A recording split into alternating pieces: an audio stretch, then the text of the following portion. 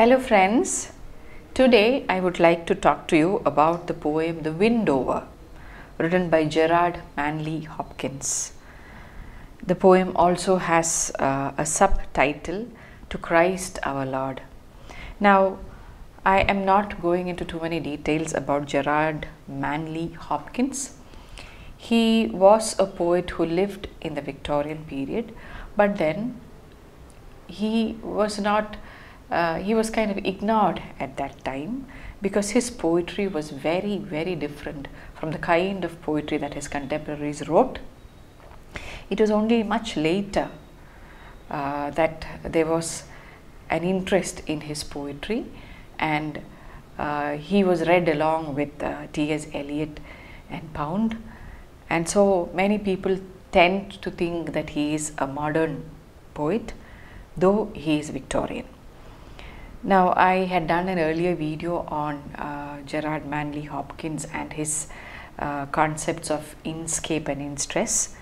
So now I am going right to the poem The Windhover, and let me take an anticipatory bail here because when I was preparing for the class, I came across this statement which says, critics who agree in praising the Windhover's excellence cannot agree on its meaning. There are so many interpretations of this poem and the words that he has used, and so all that I can assure you is that I will be giving you an interpretation which I find plausible. So let's begin. Now, this poem, The Windhover, and Gerard Manley Hopkins himself said that this poem is the best thing I ever wrote. And when he wrote the poem, at first, this dedication to Christ our Lord was not there. It was simply titled The Windhover. But he waited for some time, and after 6 years, he still felt that this was the best thing he ever wrote. And then he added the dedication to Christ our Lord, because he was a great worshipper of the Lord, and when you offer something to the Lord, you would offer something that is the best. When you choose flowers or fruits to be offered at the temple or the church, you would always choose the best ones. So same way here, he waited for 6 years and then decided that this is the best thing he wrote, and then he dedicated it to God. And Hopkins's poetry is intensely religious. It is also, you can call his poetry as nature poetry, because he talks about nature, he talks about birds and beautiful sceneries and flowers and fields. So it is steeped in images from nature. But then what is special about Hopkins is that, now Hopkins was a priest, and he saw the hands of God in everything in nature. Wherever he looked, he saw the manifestations of God. And in this poem too, though the poem is titled The Windhover is the name of a bird, a kestrel, it is a predatory bird like an eagle, but it is smaller in size than the eagle, and it has the capacity to hover in the high skies. That is why it is called The Windhover. This poem is a sonnet, and so as you know, a sonnet has 14 lines, and this one, the first 8 lines is called an octave or an octet. The next 6 lines form the sestet, and here the sestet itself is divided into 2 tercets, 3 lines each, 2 tercets. So that is the structure of this poem. Now the rhyme scheme of the poem is ABBA, ABBA, CDC, DCD. In the octave, the poet is watching a bird flying. He is awestruck at its aerial acrobatics. So he describes the bird and the beauty of its flight.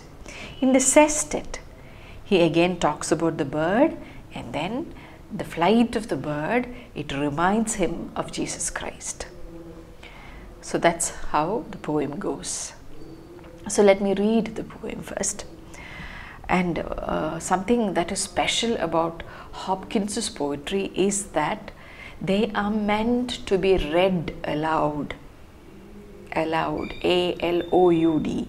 Hopkins took so much effort to make the poem sound as it does, because he paid so much attention to the words that he chose, to the manner in which he arranged the words, to the meaning that he wanted to convey.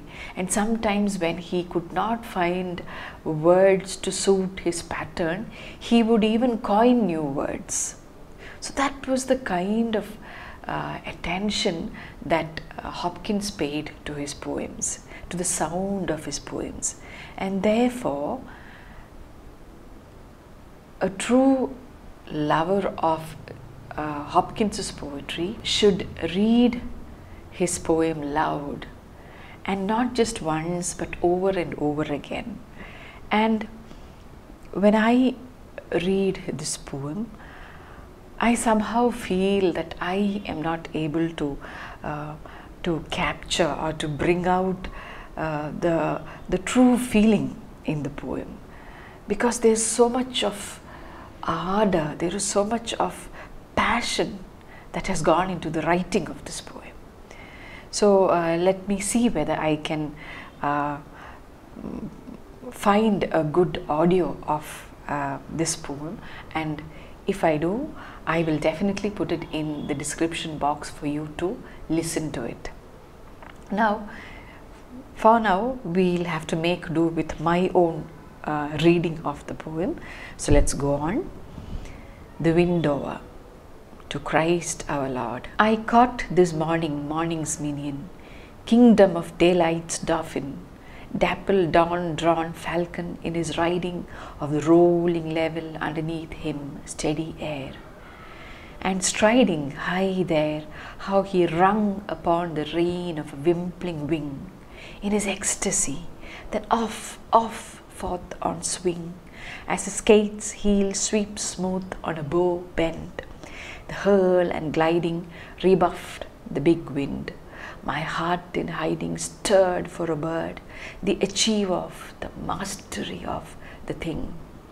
Brute beauty and valor and act, oh, air, pride, plume, here buckle, and the fire that breaks from thee then, a billion times told lovelier, more dangerous, oh, my chevalier.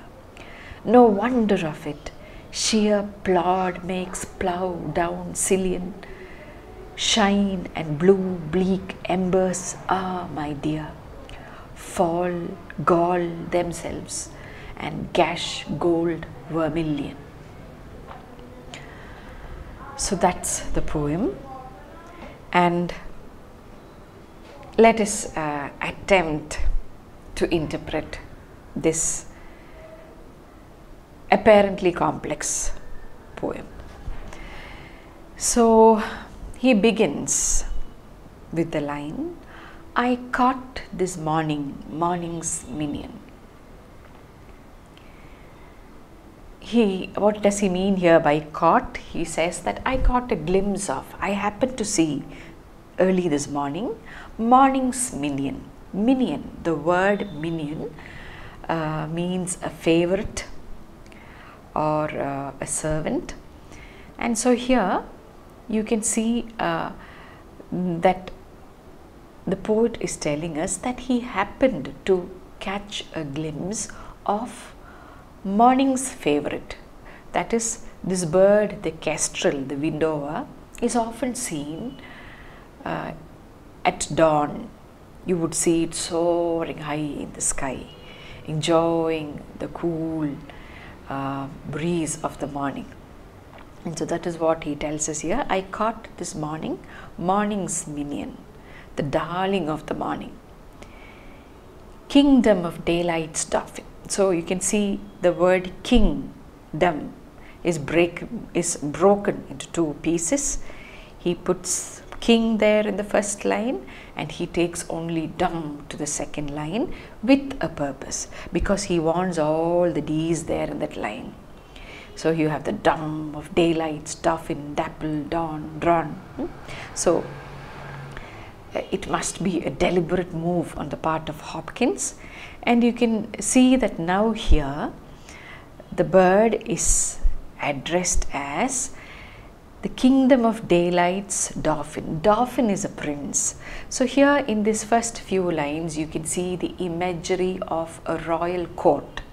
It is in the court that you have minions, favorites, and this bird is the favorite of the morning sky, and he is the prince, the dauphin of kingdom of daylight, and he is seen to be riding in the dapple dawn drawn falcon. He is described as the dapple dawn drawn falcon.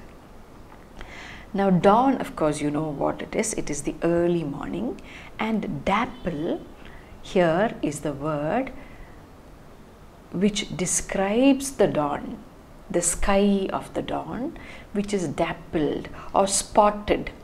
It is spotted with various hues and colors, because we know that in the morning the sky is very colorful. You have pink and golden and yellow and orange and blue and purple. So all these shades. So the dawn that is dappled or spotted with colors. And this bird, because he loves to fly in the morning, he has been drawn from his sleep or from his perch early morning. That is why dapple dawn drawn falcon. So here in the first line we saw that there are a lot of M's, morning's minion. So this is a play of alliteration. Then again here in the second line you have dum of daylight, dauphin, dapple, dawn, drawn. So or in all those words you have the D, a repetition of the D, which gives a kind of a roar or a force to this entire line. In his riding of the rolling level, underneath him steady air. And what did he see the bird doing? He saw the bird riding on the rolling level, riding off the level, just like a prince rides his horse. Here this prince, that is this bird, is riding the sky, of the riding of the rolling level. Now what is the rolling level? The rolling, unending, limitless sky.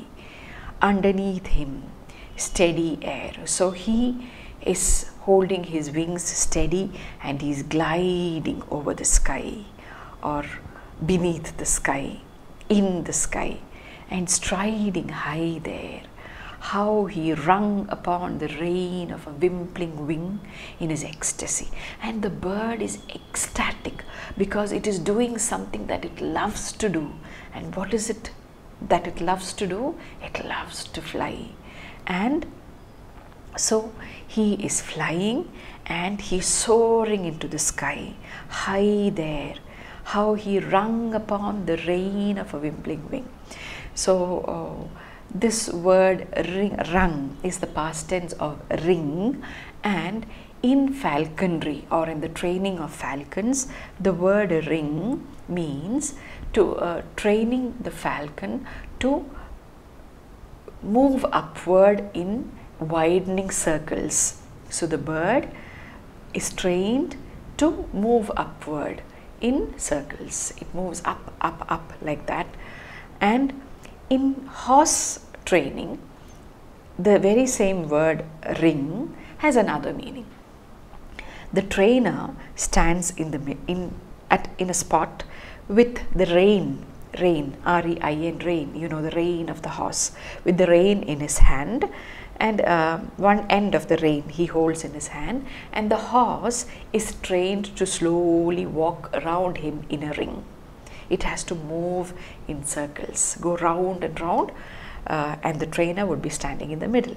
So that is ringing in horse training.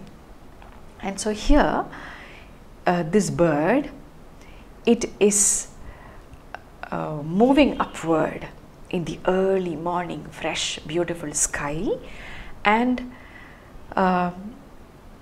it is moving on its wimpling wing. Now, wimple, you know, is the front portion of a nun's head dress.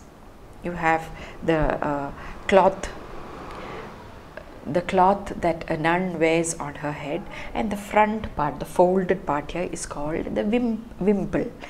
And here wimpling also has the meaning of pleated.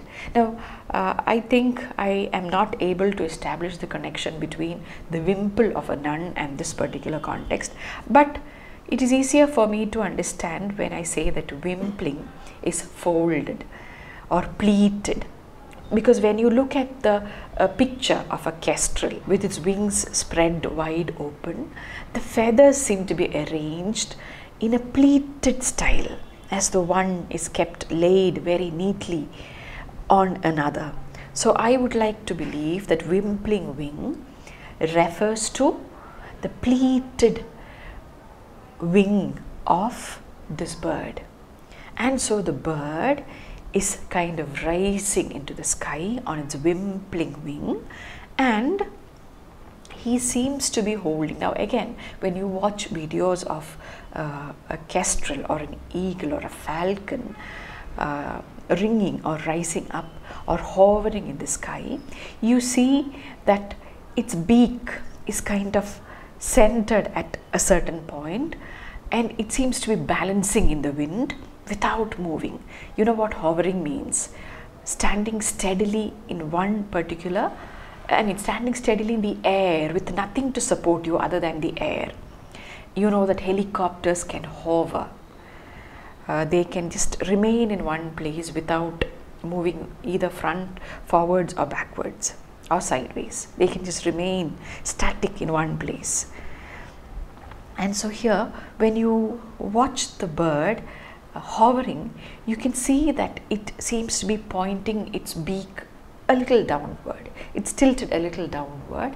Maybe there is this centrifugal force and such things in aerodynamics, which kind of, it may be trying to balance itself. And so how he rung upon the rein of a wimpling wing. So it is as if he is in this act of balancing and trying to hover, he seems to hold the rein of the entire sky in his beak. And high there, how he rung upon the rein of the wimpling wing in his ecstasy. So he is ecstatic and he is enjoying what he is doing. Then off forth on swing, as his skate's heel sweeps smooth on a bow bend. And so suddenly this bird, with no warning whatsoever, suddenly springs away. It swings forward, it moves away as the skate's heel. Now here, when you watch a person skating, that is an expert skater, not a novice, an expert skater, when he skates on a surface and when he comes to a slight race or a bump in the road, what does a skater do? He adjusts the skate in such a way and he just glides over, he just jumps over the bump and lands on the other side very smoothly. So similarly, this bird that had been hovering in the sky in great ecstasy, it suddenly swings forth as the skate's heel sweeps smooth on a bow bend. You can see here again there is a play of the sound S, and again there is bow bend, and then the hurl and the gliding rebuffed the big wind. So the way the bird hurled itself and glided forward, even the big wind was not able to rebuff the bird. So he was able to conquer the wind, and the poet is watching this sight in great awe. So that's why my heart in hiding stirred for a bird. So now he says, my heart in hiding. And I once again repeat the line that I read about this poem. Critics who agree in praising the Windhover's excellence cannot agree on its meaning. So here I wonder what he means by saying my heart in hiding. So maybe he kind of was keeping his heart in seclusion, maybe being a priest, maybe he had been exercising strict control over his heart, training it not to be overjoyed at anything it sees. But whatever, his heart had been in hiding, but this heart was overwhelmed, it stirred, it was moved by the beauty of the flight of this bird, and he was drawn out of his hiding by the achieve of the mastery of the thing. He says he had not seen anything so skillful. What mastery the bird has in its flight. So when we think about the inscape of this poem, you know the concept of inscape that Hopkins deals with in his poems. According to him, inscape is the essence. It is the essential quality that defines an object or defines anything for that matter. It is that unique quality that makes something what it is. So here, if you look for the inscape of this bird is the flight, is its mastery over its flight, its skill in flying. That is the inscape of this particular bird. And what is the in-stress? What is the in-stress here? Now, what is in-stress? In-stress is the attempt of the poet to express the inscape. There is some unique quality in everything, and a poet through his poetry tries to experience that inscape, or he tries to experience whatever this bird or this object is feeling, or it tries to experience that essential quality, and the poet tries to convey it to the reader. So in-stress is that process through which he tries to tell the reader about the inscape of an object. And here, that is exactly what Hopkins is trying to do. He is, by using all these words in all these unheard of patterns, he is trying to make us feel the skill in the mastery and the beauty of the Windhover's flight. And I think he has succeeded to a great extent, because don't you feel the force of the bird? Don't you feel the beauty of the bird when you read his words? So that is the first stanza, or the octave. Now let's go on to the sestet, and let's take the first tercet. Brute beauty and valor and act, oh air, pride, bloom, here buckle. And the fire that breaks from thee then, a billion times told lovelier, more dangerous, oh my chevalier. So he says that so many things come together in this bird. Brute beauty. Why is it brute? Because this is essentially a predatory bird. It is capable of killing and tearing open its prey. So it is a brutish, and so it's brute beauty. And valor and act, the act of flying, and the air, the sky, the pride of the bird, the plume and the feathers and the wings of the bird, all this here buckle. Now how do you interpret this word buckle? Buckle has many meanings. One buckle that we know of is the buckle, the clip that holds something together, the buckle that you have on your bag, so that you can close the bag and keep it together. And again, buckle can mean going weak in your knees, surrendering to force. I was very tired and my knees buckled and I just fell down. Okay, that buckling, losing strength, giving oneself up to some kind of a force. And again, buckle up also has the opposite meaning of when you say that buckle up, in the sense, now get ready, gather strength. So that way also you can look at buckle. So here I think one way is, we can look at it, is he says that in this one bird, everything is buckled together. It's all clubbed together. What is clubbed together?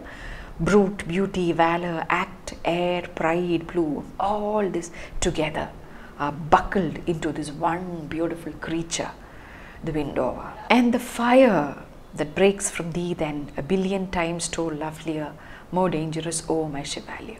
And he says that when this bird, and okay, again, another meaning can be that this bird, from this elevated position where it is now hovering, suddenly swoops down, it buckles. Buckle is coming down. So it swoops down. And because the Windhover can see, it's got a very sharp eyesight, and it can see a prey which is kilometers away from it. And so it maybe sees something and it swoops down, and it, like an arrow, like a fiery arrow, because here there is a reference to fire. Maybe when the bird turns and swoops down, the dawn, the sunlight of the dawn reflects on this bird in a yellowish kind of a color, and it looks like an arrow of fire is darting down. So that can also be one way to interpret this. And another thing that happens now is that as he is watching the bird, the magnificent bird, he is suddenly reminded of Christ himself.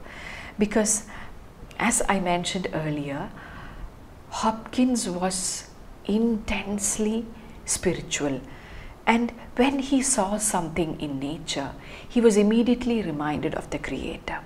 When he saw a bird, he admired the beauty of the bird, the flight of the bird, and the next thing that would come to his mind is the Creator. How great, if the bird is so beautiful, if the bird is so magnificent, how much more magnificent would be the one who created him.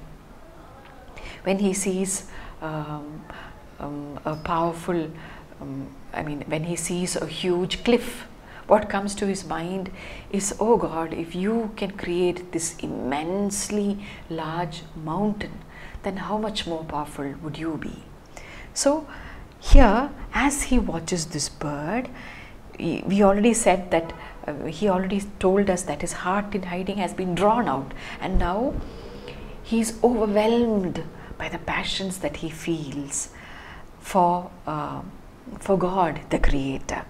And the fire might also symbolize Christ, and the buckling again might be a reference to Christ, who buckled down, who came down from his heavenly abode.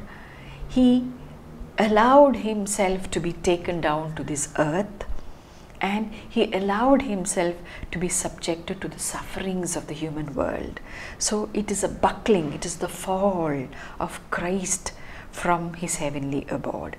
And it is Christ who he picturizes here as fire that breaks from thee, then a billion times told lovelier,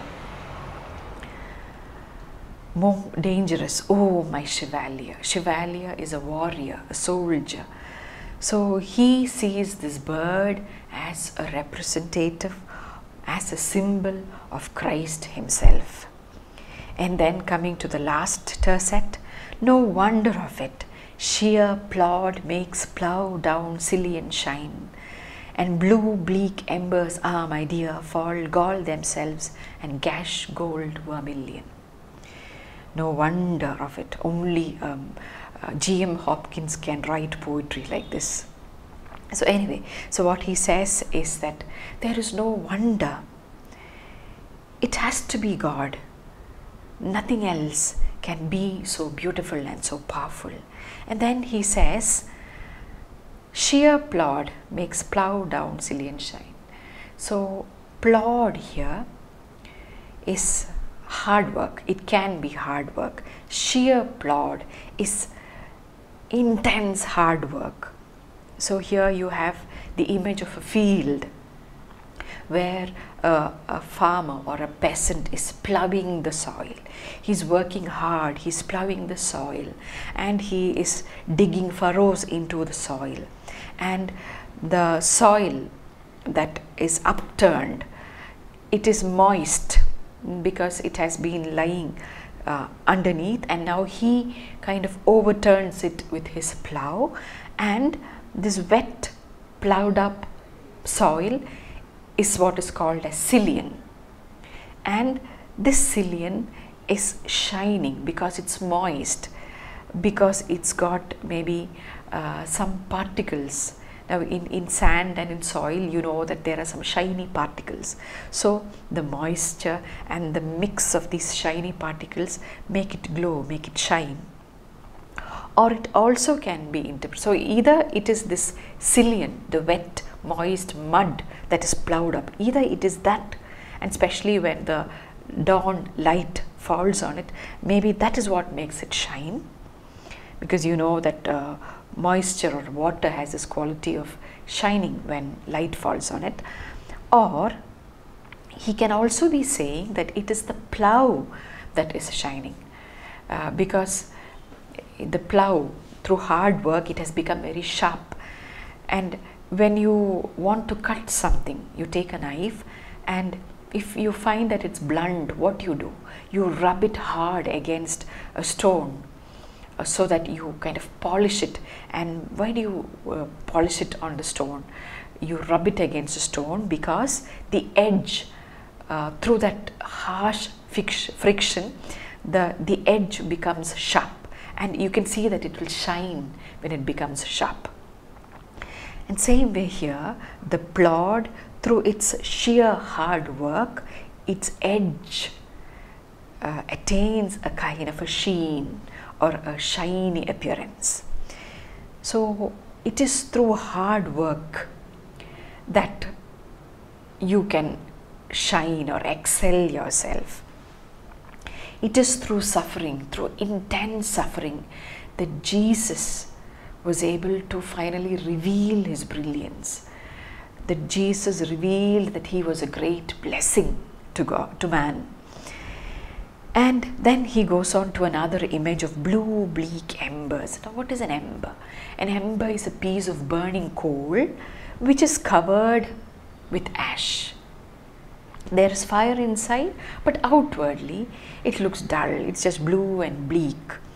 It's not bright, because the color of ashes, you know, it is grayish. So that is why blue bleak embers. Ah, my dear, by now the poet too is ecstatic. He is ecstatic because he is writing poetry. He is glorifying God through his poetry. And so he says he is overwhelmed by his feelings of devotion to God.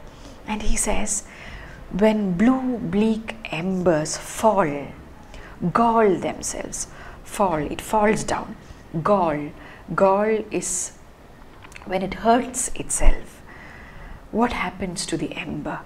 So when a piece of ember, a burning coal covered with ash, when it falls down, when you throw it down on to the floor, what happens to it? It breaks open. There is a gash. It falls.